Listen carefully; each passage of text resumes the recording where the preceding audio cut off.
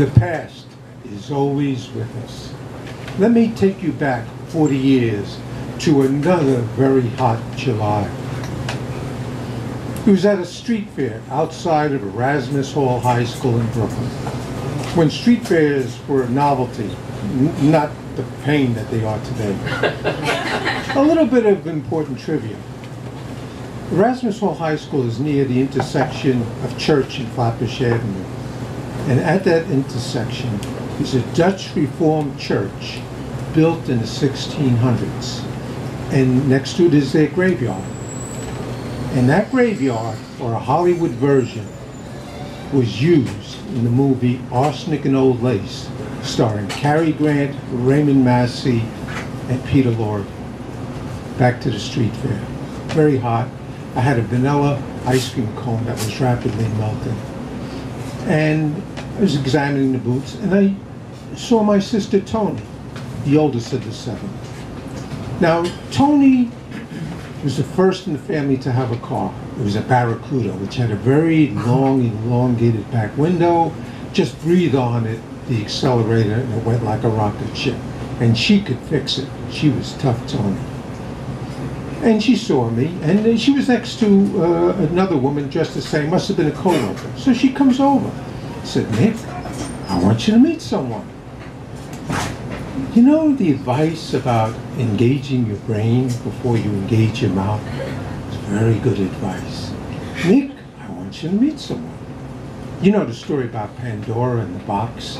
When she opens the forbidden box, all the demons go and do mischief in the world. It's something to ponder. "Nick, I want you to meet Anemona horticollis."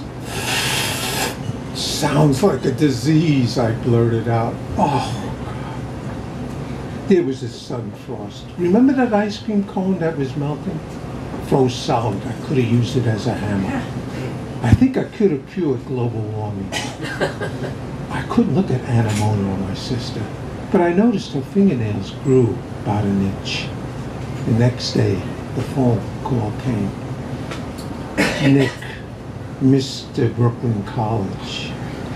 Anemona happens to be a Harvard graduate." Now, I prefer the term frugal. I spend $356 for a monthly ticket. And when I found out that I could, without an extra charge, get a round-trip ticket from the next town north, Katona, I jumped at it, because there I can do my shopping, my banking, and go to the library and read the New York Times, the Sunday Times. I'm not going to spend $5.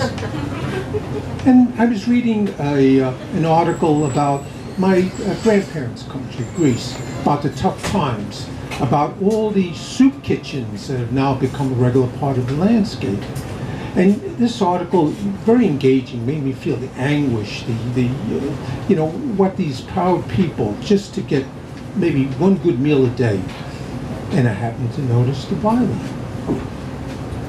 It was Anemona horticollis. I don't think there could be a duplicate. The past is always with us. Let me take you back to Pandora in that box. When she opened it and all the demons escaped, there was only one thing left, and that was hope. And I hope Anemona has forgotten the donkey that she met some 40 years ago, because this ass can't forget it.